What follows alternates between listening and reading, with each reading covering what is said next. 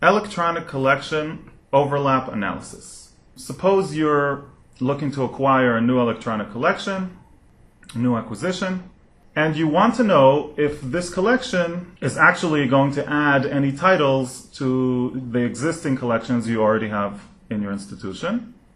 Now there's a way for Alma to analyze two sets of electronic collections.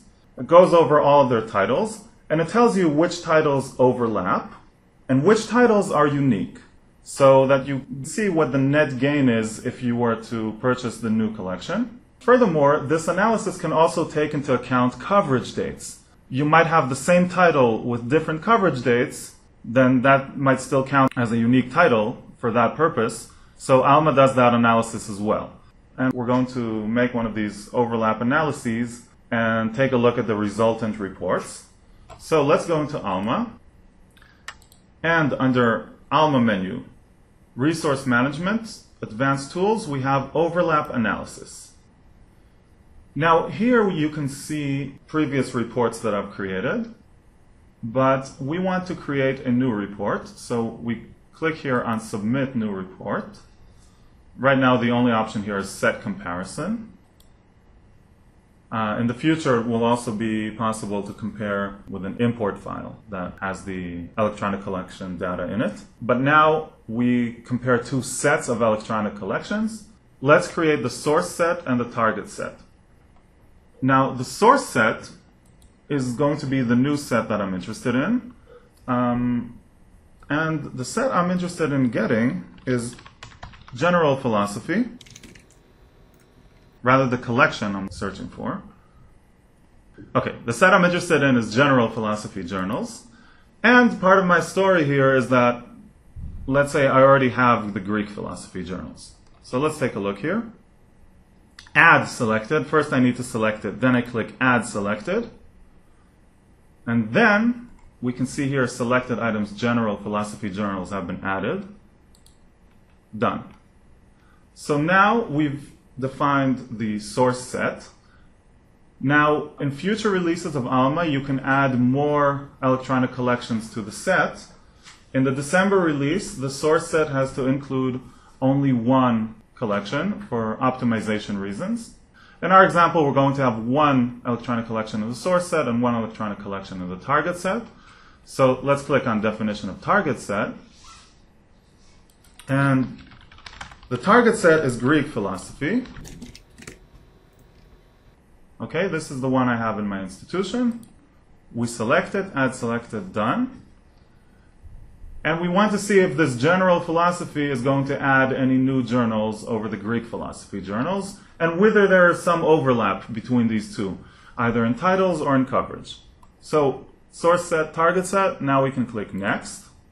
Okay, and now in the Compare Electronic Collections page, we have the name of the report, the match method.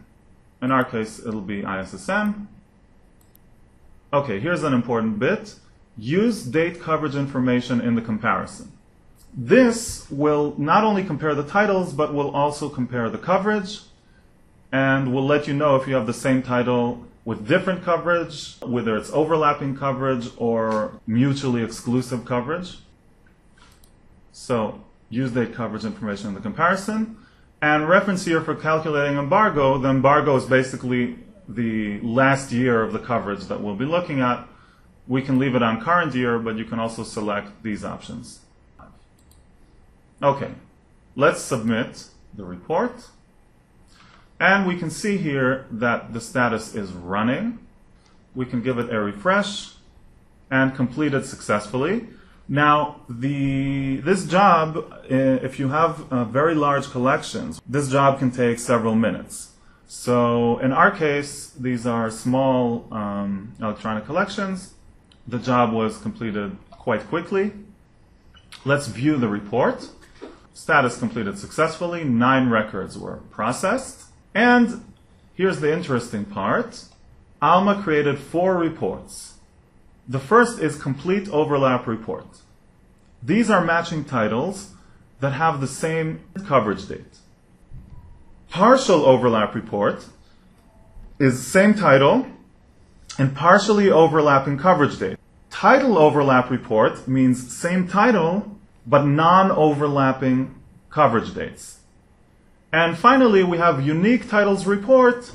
These are the titles which appear in the source set, but do not appear in the target set. So in our case, it will be titles that are in general philosophy, but are not in Greek philosophy. So let's take a look at these 4 titles. Complete overlap report. These overlap in both title and date. So here's our Excel file.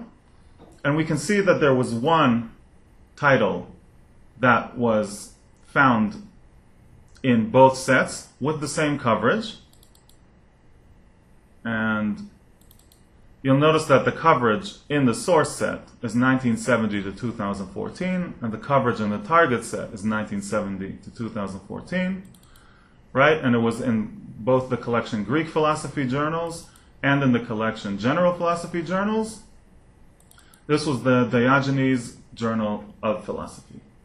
Okay. Partial overlap report. Let's take a look at that. We have the Socrates Journal of Philosophy. It appears in both collections, but with different coverage. So let's see. In the General Philosophy journals, in the source set, it appears with the coverage 1950 till 2014. And in the target set, in Greek philosophy, it's from 1960 to 2014.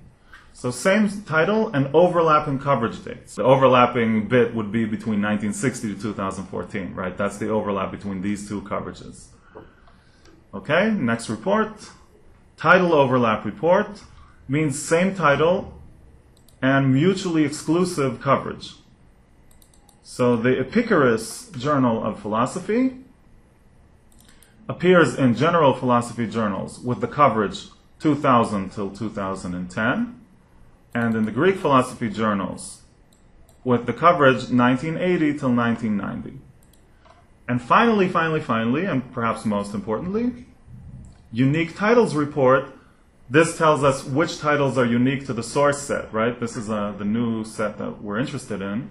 This tells us what the net gain would be. So these are the unique titles report. So we have the Averroes Journal of Philosophy and the Spinoza Journal of Philosophy. These are only found in the general philosophy journals. They are not to be found in the Greek philosophy journals. And that is it for overlap analysis.